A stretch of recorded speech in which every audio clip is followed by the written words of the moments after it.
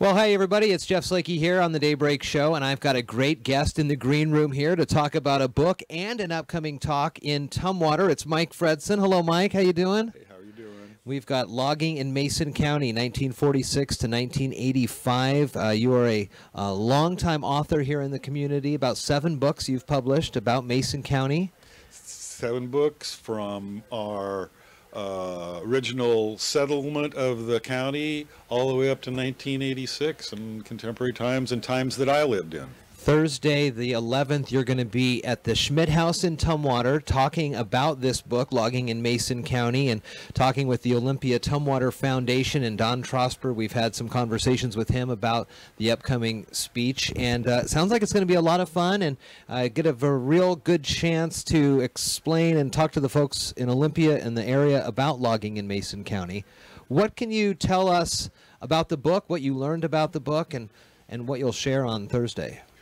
I'm, of course, born in 1948, which makes me wholly a member of the sustained yield and how we lived, and I didn't really grasp it until, of course, it's over and I grow up. But it was a post-World War II program that was really responding to the needs of the veterans, that they had won a war. They deserved to celebrate. They deserved to have jobs. They deserved to be able to come home to have families, to be able to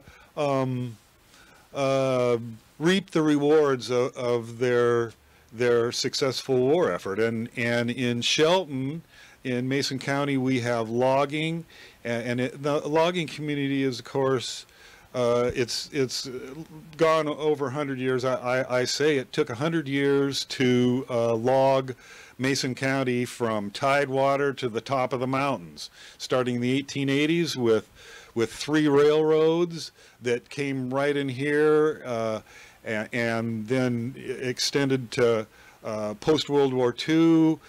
In the 1940s, Simpson had almost used up all their timber, and when the veterans came back, they would have been without a job in the community. And fortunately, the government under Franklin Roosevelt had created plans to be able to find jobs, to be able to create jobs in natural resource based communities like Shelton. And so for a long period of time, from 1918 to 1941, the government kind of struggled with how we were going to handle the timber.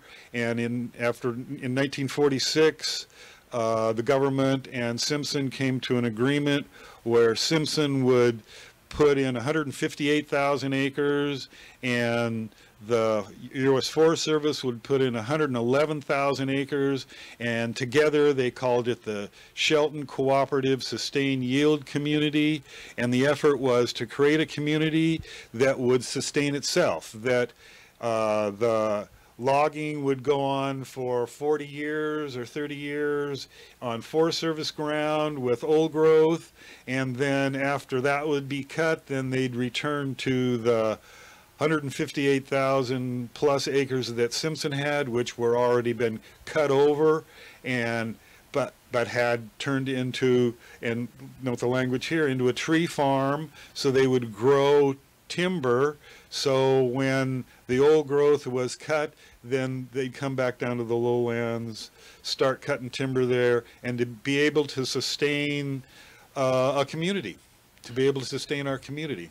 It sounds like one of those public-private partnerships everybody's talking about nowadays was started here, 1946 or so. It's a great try. The government, post-World War II, some of the representatives recognized what a great job Mark Reed had done, who is the president of Simpson from 1914 or something like that to his death in 1933, how he developed the community, created a community of modern community with a hospital that he built, with a high school that he built, with a road that he built to Shelton. And they liked the way he treated his employees, not as someone to use up, but someone to work for the company, stay in the community, raise their families. And so what they tried to do was do it over the nation, and they sent out solicitations to 52 different watersheds. Some of them came back as possibles, and in fact they created 4 or 5 of them throughout the nation, but they generally failed because they were not public-private communities. They were only using public timber to create private jobs. So you are back on the Historical Society board as the president. Is this where you get most of the information for your books, through the Historical Society and the museum in town, or is it primary sources that you have found over the years? Or Great question. And I want to answer it in a couple of ways. First, the Historical Society is an important integral member of our community, that people bring stuff into the society. They bring photographs in, they bring their own family records in, and we serve as a repository for our community, for our families.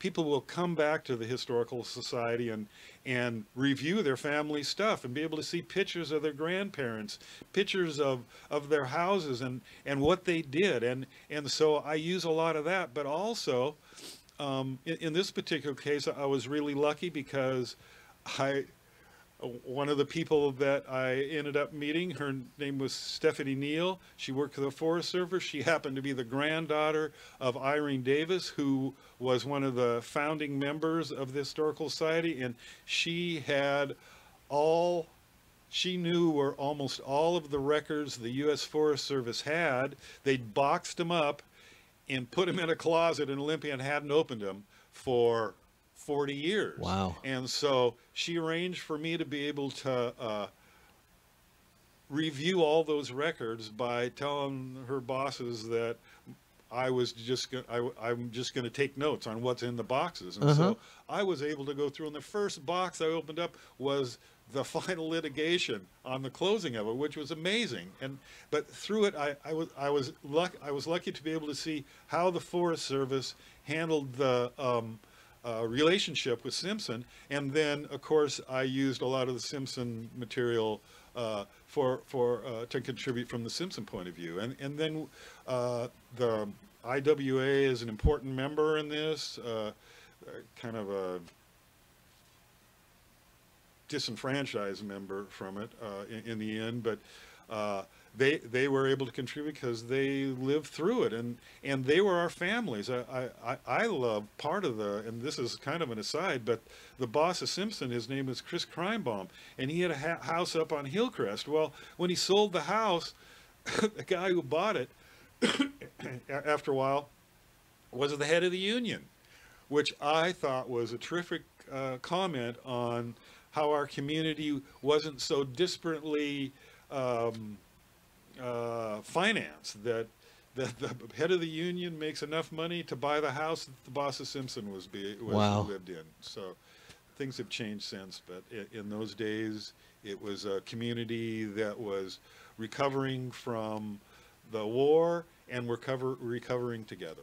Let's talk about your speech, your talk on Thursday at the Schmidt House in Olympia. It's right in the shadow there of the brewery. And again, folks encouraged to show up early. 11:30 is when the doors are going to open. And in times past, they've had to shut the doors because there's not enough room. And I have a feeling this conversation will be one of those. What are you going to go over for the folks there? I'm going to chat about the historic record of this book, The Sustained Yield. I believe that it's a unique experiment in the United States forestry, as well as how to create communities, and so here we have one that was formed out of the chaos of World War II to create communities that would make veterans feel like they're at home. I'm going to talk about how it was formed through 40 years of federal legislation and almost socialism as we went through the Depression. I'm going to talk about how it was organized, how it impacted Shelton, for instance. We had, in the end, we had new schools, we had new industries. To hire enough people, the rule was they had to provide they got to cut 100 million board feet. They were supposed to supply 1,000 jobs for 100 years. That was the goal of the sustained yield. And to do that, Simpson actually bought McClary and restored the door plant there, built a hospital here. They built IBP. I worked at IBP. I'm sure there are people who are still alive at IBP from working there.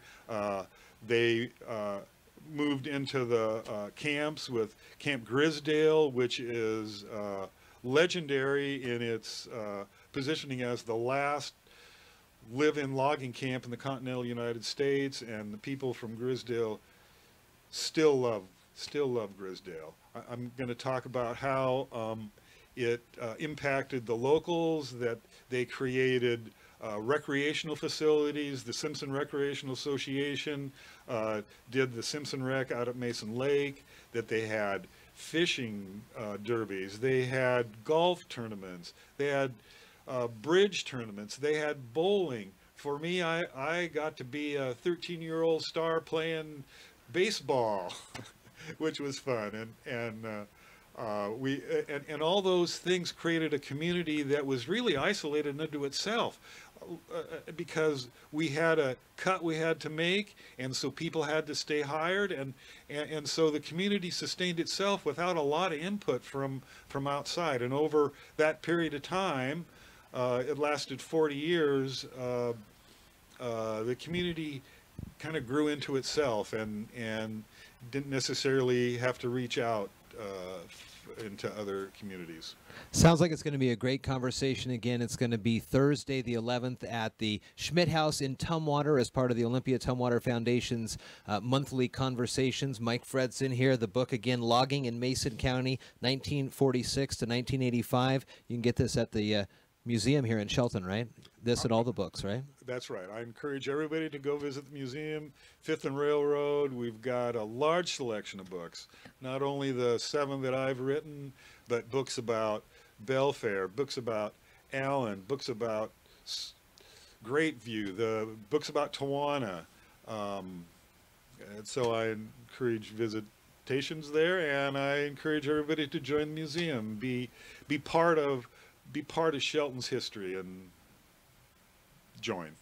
Mike, it was good talking to you again.